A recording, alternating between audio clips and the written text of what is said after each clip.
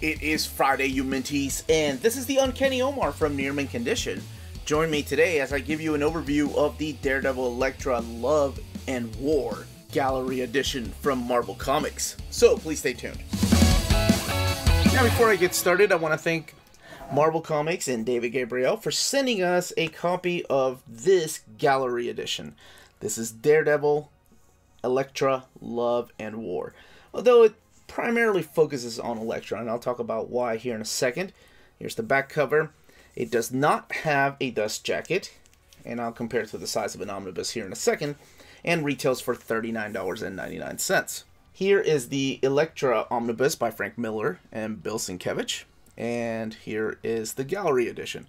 So as you can tell, it is bigger. Here it is compared to the size of the History of the Marvel Universe Gallery Edition. As you can tell, it's longer. And again, it is a hardcover. Okay, let's get this opened. Daredevil, Elektra, Love and War.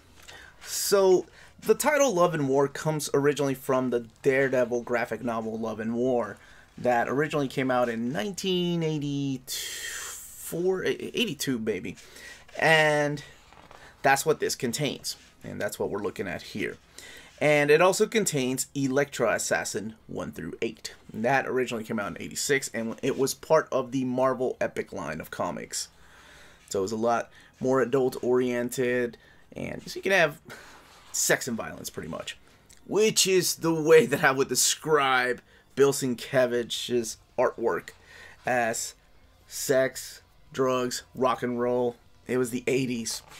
So this is Daredevil, Love and War. And even though it's called Daredevil, Love and War, it is written, all of this, by the way, is written by Frank Miller.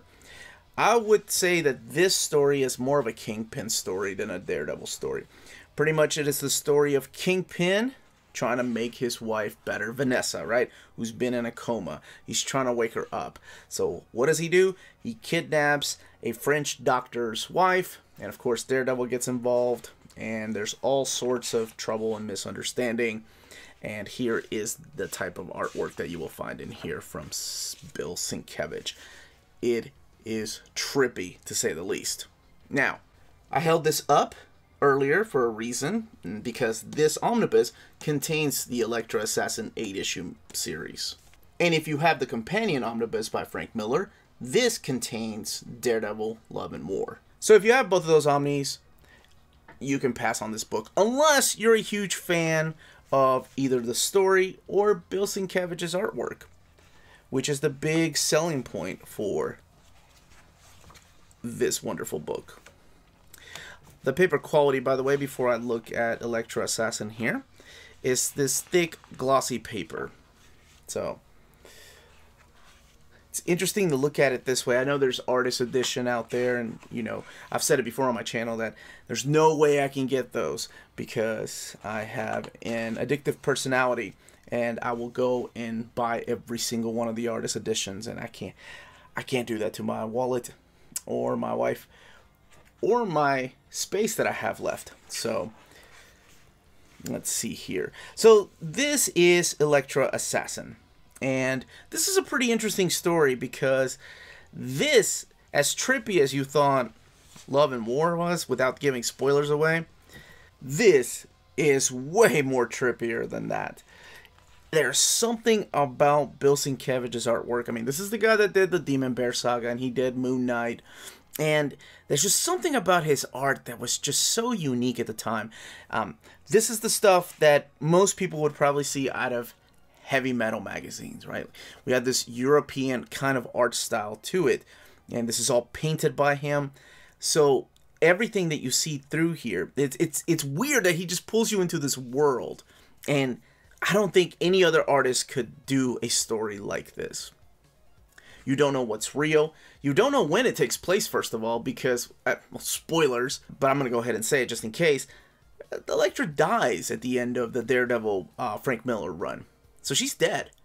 So does this take place before, or does it take place after the Elektra Lives graphic novel?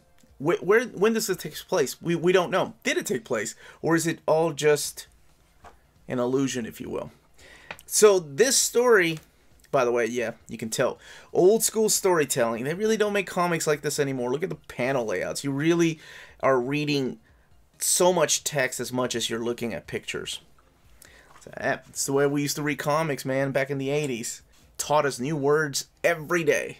Okay, so pretty much the story of Elektra Assassin, it kicks off with Elektra in South America, and she's waking up in a mental institution, and she's trying to recover her memory. And from that moment on, it is this disjointed kind of story. There's some heavy topics in here that I can't spoil for anybody that has not read it, but they are pretty messed up. And this all leads kind of to the discovery of this creature that she finds out that exists, known as the Beast. Let me see if I can find a picture. There we go. Really quick. Bill Sienkiewicz. Man. And then there's all this Illuminati type of stuff. I mean, when you're dealing with the Hand, what do you expect? S.H.I.E.L.D. gets involved with a new agent named Garrett, who has his own flaws. And there is a plan, because pretty much every villain in the 80s wanted to create nuclear war. And one of the things that they do is launch this political... I love these pencil drawings in between the beautiful painted art. Oh, it's wonderful. Let me get over here really quick. When one plan fails, they start doing another plan, such as launching the presidential campaign of Ken Wind, who remarkably looks a lot like Dan Quayle. And for those of you that don't know who he is, well, that's what Google is for. It's the 80s. Okay, so let's look at this really quick, because on top of the comics that are collected in here, we also get behind-the-scenes sketches and covers and original art. I love this stuff. Love when they use original art in the back of these as extras. Beautiful use of watercolors. The book, by the way, has 376 pages. Here's all those Elektra Assassin covers, posters, covers to the hardcover, the wraparound hardcover dust jacket, the many editions of the trade paperback, the Love and War hardcover, and I tell you the date and the year that they came out, and then some Daredevil covers by Bill Sienkiewicz, Comics Journal, Amazing Heroes. I haven't seen some of these. There's one in here. Where is it? Let me see if I can find it. Let's see. This is from Elektra the Hand. That's End of Redemption, actually. Not End Days. End of Days.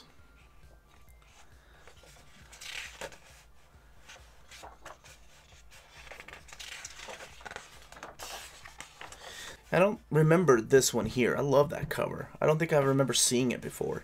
It's from the 2016 series. And then I didn't even know that there was a variant cover by Bill Sienkiewicz for Deadpool. So let's go back here and look at the binding really quick. And I guess before I go on and talk about the binding, I do want to say again, I realize that Bill Sienkiewicz's artwork is not for everyone. But to me, it is gorgeous. It's so far from the mainstream, especially back then in '86, of what we thought comic book art should be like. And sometimes, you know, it gets ridiculous, but it works. And there's a certain, I don't know, romantic feel to it. Especially when you're reading the stories here in Elektra. Even though the most darkest things are happening, there's still this little bit of hint of romance to it. And I always found that pretty damn brilliant of him. Okay, so as you could probably tell, it is sewn binding. Not much of an eye at all for a book that's 376 pages. However, because of the size of the book, it lays over rather nice. Whether it's in the front or back, I did that backwards. Here's the front. Yeah, so maybe a little bit of gutter loss, but not very much. Not that there's any huge splash pages here.